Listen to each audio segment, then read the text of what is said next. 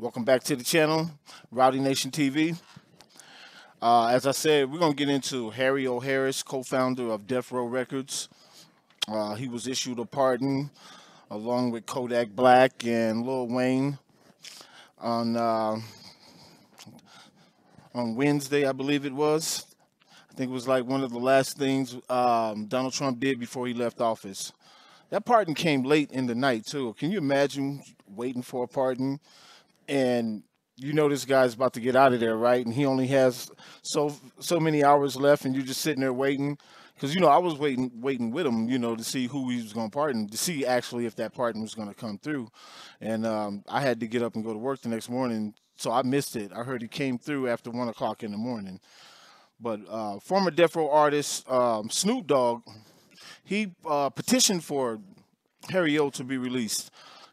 He petitioned to Donald Trump, to free Harry O. Harry O's been in prison for 31 years. He's 59 years old.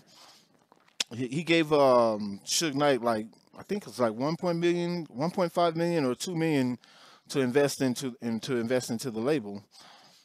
When Harry O caught one of his employees stealing, he was taken to the mountains of Antelope Valley and shot several times. The employee, he lived. He survived the attack, and he went to testify against Harry O. Of course, somebody shoot you a few times and you survive. I think that's probably a no-brainer. Harry O also produced a Broadway play. He's a drug kingpin, so he had a lot of money. So I think he had a lot of investments. But I know like they said, he produced this play on Broadway, starring, back then, Denzel Washington. Nobody knew who Denzel Washington was at the time. And the play was called Checkmates.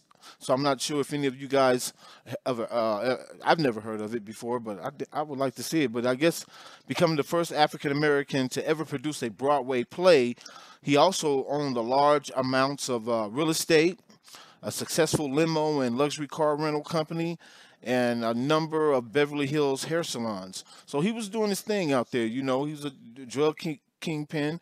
His kingdom of cocaine stretched from South Central, where Harris grew up, to the suburbs in the valley and beyond. Once he conquered the LA market, Harry O expanded into other states around the country, creating a distribution of cities like Michigan, Illinois, Maryland, and Louisiana. So he got out there and he spread his wings, so he was doing his thing. You figure if he came up in South Central California and he's producing plays on Broadway in New York, and this is back in the 80s when Denzel Washington, nobody know who Denzel Washington was. So can you imagine, how much money this guy was making in the drug business. Suge Knight knew Harry O. They were mutual affiliated with the Bloods street gang. I think he grew up in the neighborhood where the Bloods were, but according to what I'm seeing, he might have been affiliated. It seemed like he was more about the money from what I'm getting. You know what I'm saying? I think he's just a product of his environment. If you grow up in a certain neighborhood, then people are going to associate you with that neighborhood, and rightfully so. I'm not saying that he's not associated with it like that or whatever, but that's where he grew up, and it seemed like he was more into making his money. It says Harris dove into the rap and promotion game, by creating Godfather Entertainment. And they had some informants tell the FBI that Harris gave Knight $2 million to start Death Row Records. $2 million, that's, you can just give somebody $2 million, to start on another venture that you're not even the face of. That lets you know he doing his thing. Harry O was about his business. And it says that even though he was incarcerated, Harry O still exerted tremendous amount of influence at the label, using phone calls and visits to voice his opinion. Knight toasted Suge Knight. He toasted Harry O at a Beverly Hills party when Death Row was launched and attended by hip hop industry elite. They said the party itself, Suge Knight's speech praising and toasting his benefactor, was caught on tape by the FBI. You know what I mean? Knight 56, Suge Knight, he's 56 right now. He's currently in jail serving, I think it's a 28-year sentence for manslaughter related to vehicular homicide. From 2015 beef over the use of Suge Knight likeness in that Straight Outta Compton. Y'all know what he did. I don't know if y'all remember that. If you people remember that, y'all know that Suge Knight went up to the set of Straight Outta Compton, and that's where he caught. I believe that's on the set. That's where he caught his case. He was trying to go up there and be like, y'all not going to be using my likeness, my image, and y'all not going to pay me. So he went up there, and unfortunately things went sideways, and somebody lost their life, which is very unfortunate.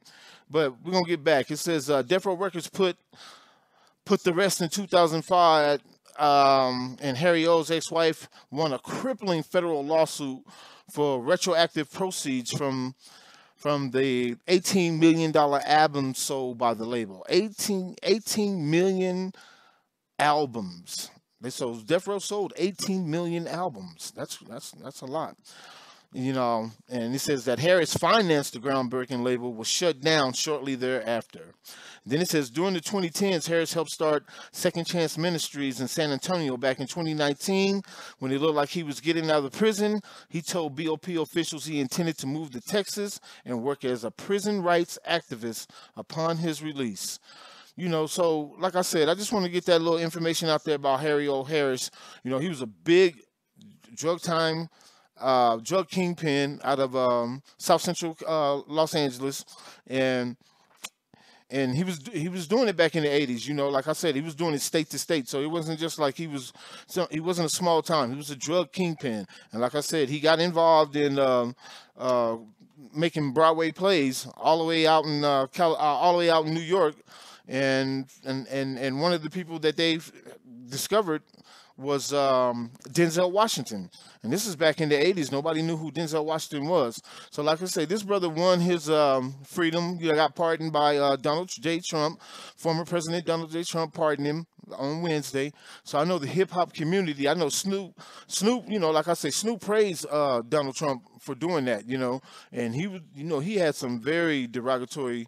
He made a rap video about Donald Trump, but Donald Trump, y'all know what he did, all the stuff he did. So we're not gonna feel sorry for that. But anyway, I just wanted to bring that little bit of information to you about who Michael Harry O. Harris is, and why a lot of other people was petitioning for his release too, not just Snoop Dogg. So just to let you know that, just to bring a little insight on who this man is. He's a reformed and changed individual who's out here trying to make trying to help other people. So we always gotta give a person a second chance, and it seems like this brother is deserving of it. So like I said before, click the like button and subscribe. Tell a friend to join in with us, and maybe I can bring you some more information about some other people that we don't know about in the past, present, and future that's making news, that's breaking news on the Rowdy Nation TV. And like I said, click that like button and subscribe. Rowdy Nation TV. I'm signing off.